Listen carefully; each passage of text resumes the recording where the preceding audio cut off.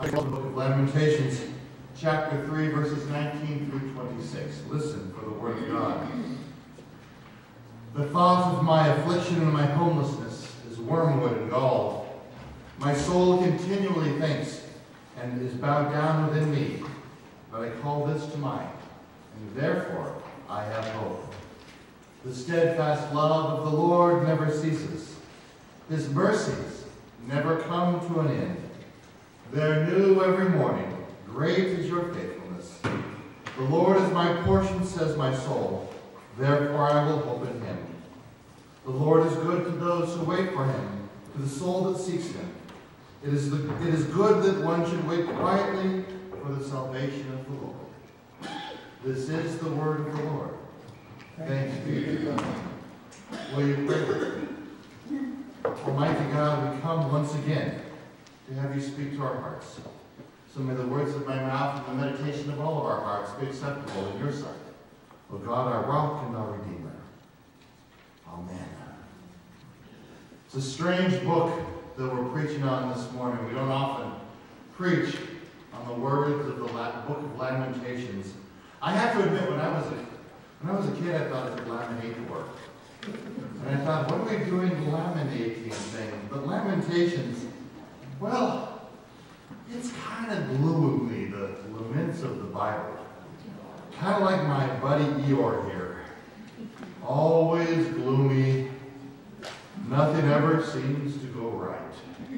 A lament, as a verb, means to express sorrow, mourning, or regret for often demonstrating things, and it's often very demonstrative. You lament, you raise your hand. You've heard of the wailing that comes out of some people when they're lamenting. As a noun, a lament is a cry out in grief. Biblically, the laments are crying out to God in our pain and our despair, asking God for relief. Many of the Psalms are psalms of lament. They're wonderful to read through when you're feeling down, when you're feeling like nobody cares, when you're feeling kind of like you are. You read the books of the Psalms of lament. And of course, the book of Lamentations is a whole book of laments. It was probably written during the Babylonian exile in the 6th century before Christ. The word that's used for the title of Lamentation means how. It's as if the writer of the Lamentations was saying, how, Lord? How could you have let this happen? How long will this last? Well, I talked to the kids about ghost towns. And Jerusalem is a ghost town in this story. It is absolutely lying in ruins. It is an awful, awful scene. One eyewitness to the scenes out of the book of Psalms wrote, says that the temple was desecrated, and the invaders had left Jerusalem not much more than a pile of stones. He wrote, they left the bodies of your people for the vultures, the bodies of your servant for wild animals to eat. They shed your people's blood like water. Blood flowed all throughout Jerusalem, and no one was left even to bury the dead. The surrounding nations insult us. They laugh at us, and they mock us. And now, the marauders and the armies have left. And the writer of Lamentations begin the dirge. How deserted the city that was once so full of people. Did these people blame God for what had happened to their city? Well, there was no question of them abandoning their belief in God. They held tightly onto that. No question at all that they would continue to believe in God. But the temptation when things like this happen, when terrible things happen in our lives, is to slide into some morose atheism. And it wasn't even the slightest possibility for these folks, though. They were firm believers in God. They were God's people. And they knew that God had his reason for what happened. And so in some respects they blamed God. But it really wasn't blame. Their complaint was not that God was punishing them. The punishment was too severe, a discipline from which they might not recover. They were stupefied in the disruption and the loss of life. It was incomprehensible that temple worship was no longer an option. They'd been so faithful in the past. And now they couldn't do it again. They said all of this was too severe, with no foreseeable endpoint. What is going to happen? So they cried out to God. And later on they shook their fists at God, saying, why did this happen?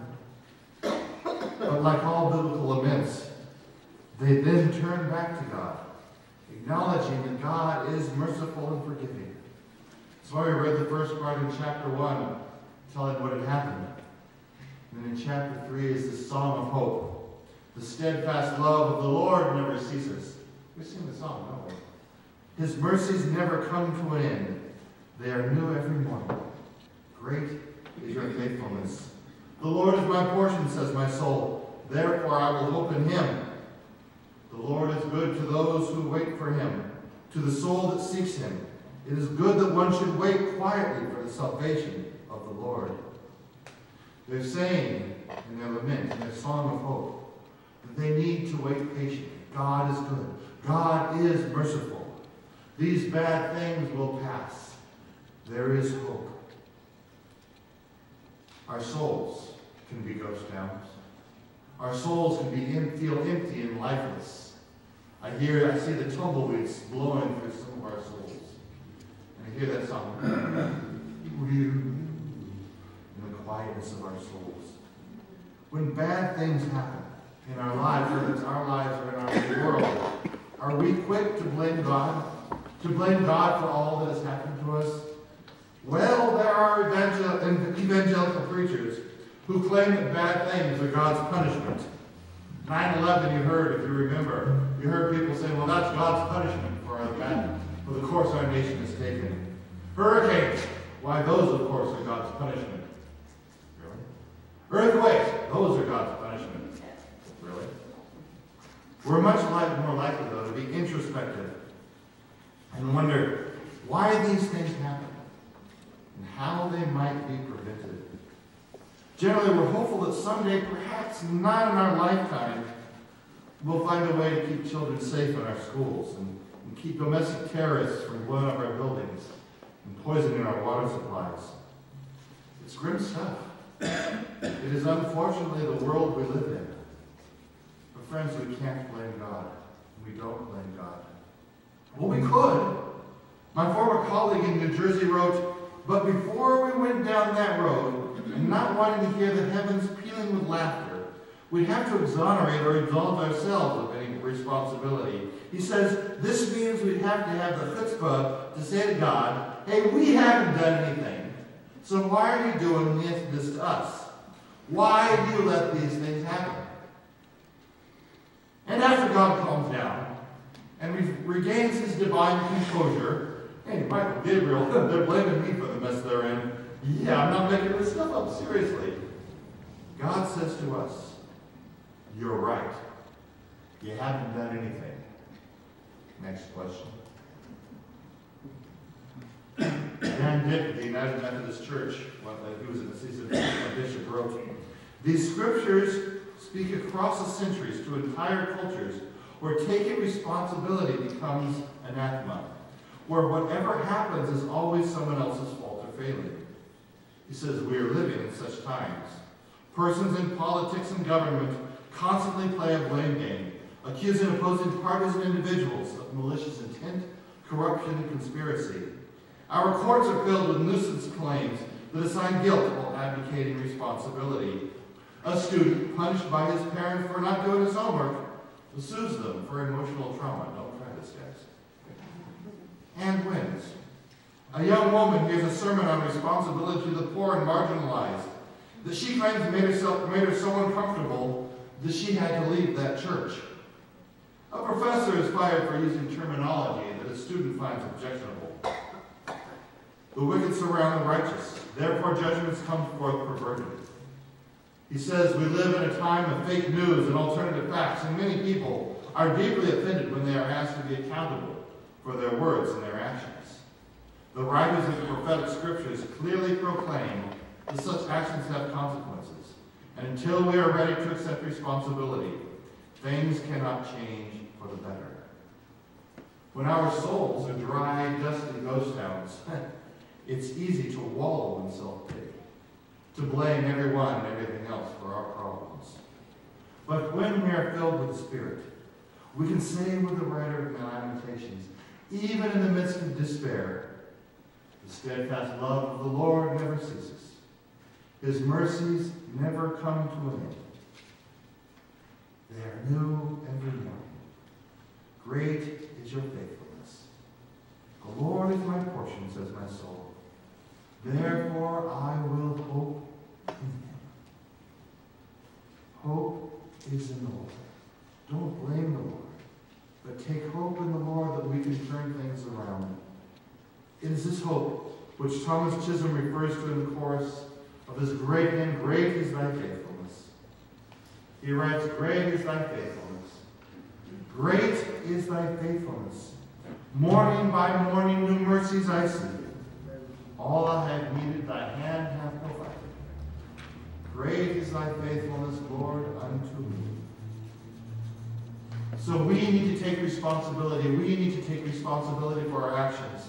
But even in our darkest, driest places, the hope of the Lord can bring light. Even when we are in despair, the hope of the Lord will be there. The Lord's love and faith is always faithful. So hope in the Lord. He will come through these dark, dry places. Life will fill your soul again. And know that God is always with you. Will you pray with me? Almighty God, we thank you for filling our souls. In our despair, help us know that you are there. Fill us with your Spirit so that we will be good and kind and faithful, that we will serve others, that our souls may be alive and not dry, dusty ghost towns. We ask that you fill us with your Spirit so much that we will never experience your love, your loss again, but we will always know that you are with us. We pray in Jesus' name. Amen.